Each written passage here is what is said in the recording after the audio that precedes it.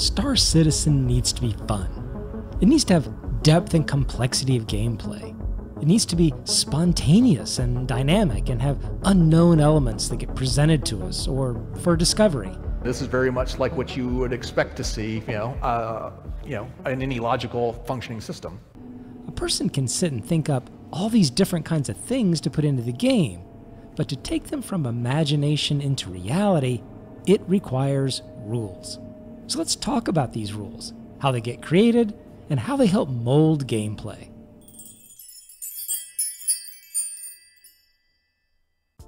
Almost everyone that saw Tony Z's presentation about the dynamic economy at the last CitizenCon got excited. Having something that's fluid and dynamic, that's driven by the players, yet balanced by the game systems and NPCs, is something people have wanted for a while. There's also an intended gameplay of piracy that many people want. Not the griefing or trolling type of activity, but a true lawless element of society that allows you to capture people's cargo or apply some sort of extortion. Why is the rum gone? And provide true rewards and risks for pirates. Pirates. And non-pirates alike.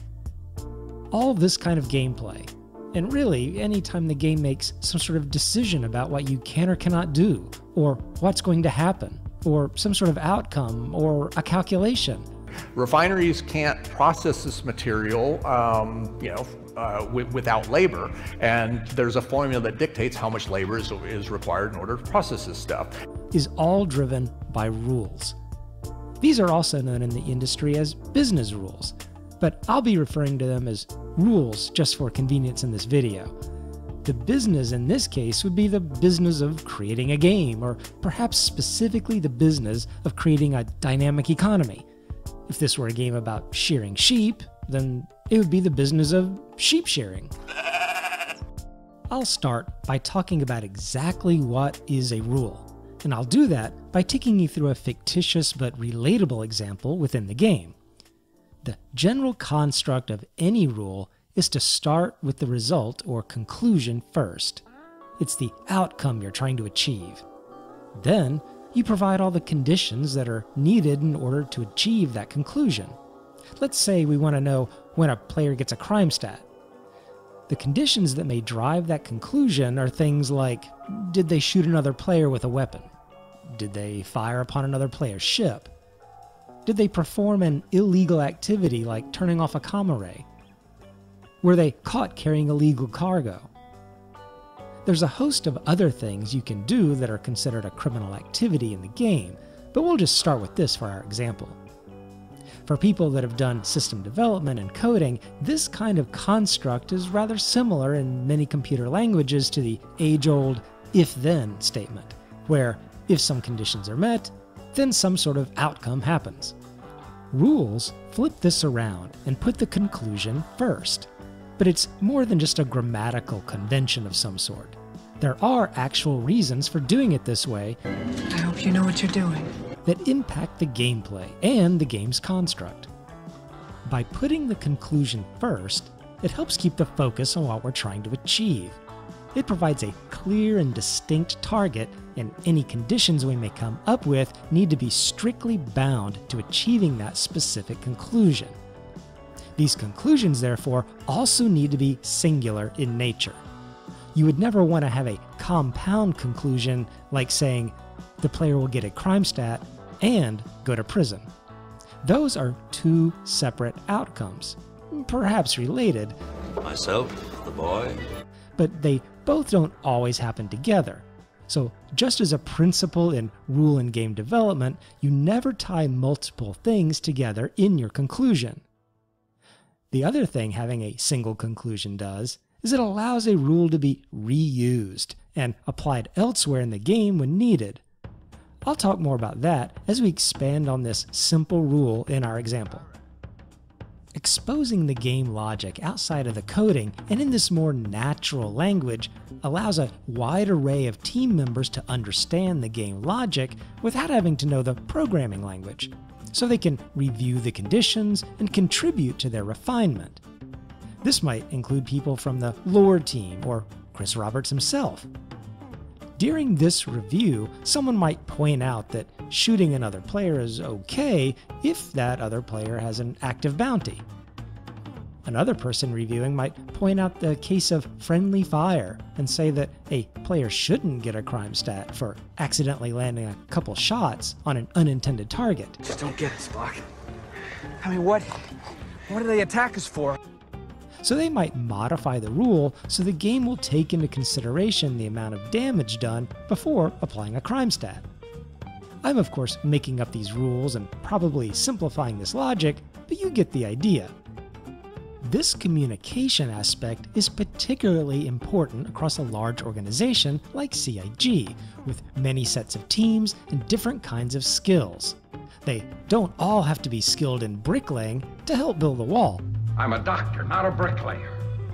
Laying out rules like this before coding also helps identify gameplay dependencies that might be needed to make something work. For instance, what constitutes an active bounty? Although it's a distinct piece of information, a rather yes-no thing to evaluate, actually determining the active bounty status is probably another rule that this rule is dependent. The active bounty might have conditions about the number of crime stats that have been accumulated. One bar might not make them a target for assassination. Or maybe what area of the solar system or universe the player is in. Crimes that player committed elsewhere may have no impact where they are now. The important part is that it gives that rule dependency some visibility to the development team. They know that if they want this current rule to work, they're going to need to create the logic and maybe even surrounding gameplay around another rule. The shop right now is a simple consumer. It's burning off that inventory.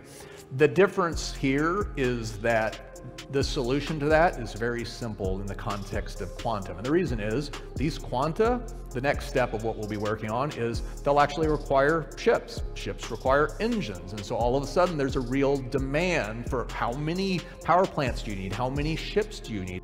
Or at minimum, at least make some temporary accommodations for it. The act of revealing a new dependency can be another driver behind items moving on the roadmap.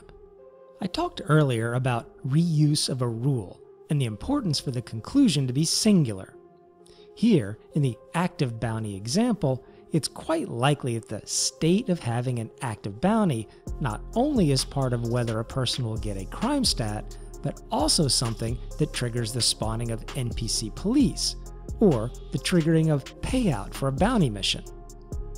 By separating the active bounty status as its own separate rule, it allows it to be reused whenever it is needed by other gameplay features. This rule reuse is also helpful to the developers for knowing when they need to create logic that needs to stand more independent of other logic to facilitate that reuse. The rules don't have to be written by the people doing the coding, but can instead, and often are, produced by people involved with the design of the gameplay. They can write the natural language, use it to facilitate reviews, then provide it to someone else to actually code, which reduces the workload on a single individual. These rules that are written out before they start development can take on a couple of different forms. It's not uncommon to express these rules as a table. This can be particularly true when a given piece of information we want to evaluate can have a number of different values for the desired outcome. It may be that the progressive severity of damage states we see in our ships is currently based on an overall health of the ship and how much damage it's taken. Then, in turn, triggers a defined damage state for the ship. Something like this might be an area that gets improved over time where damage is distributed to the different components, but it's likely there will also be an overall damage state with the associated visual and audio effects. With rules being so intrinsic to almost every bit of game logic and calculation, there's a lot more we could talk about. But I hope you like this deeper dive about rules and the inside peek into game development. Now, when CIG drops this term rule into one of their videos, you'll know exactly what they're talking about. This month, I'm giving away an Aurora MR with game package, courtesy of the Reed organization. Reed is involved with engineering that includes mining and salvage mechanics, science, exploration, and transport logistics for cargo hauling. They also have a defense division, which keeps all your mining and cargo running activities safe. Reed has a focus on collaboration and a sense of respect, both within the organization and beyond to the rest of the community. Feel free to like and subscribe, use my referral code and all that jazz, and I'll be talking to you later.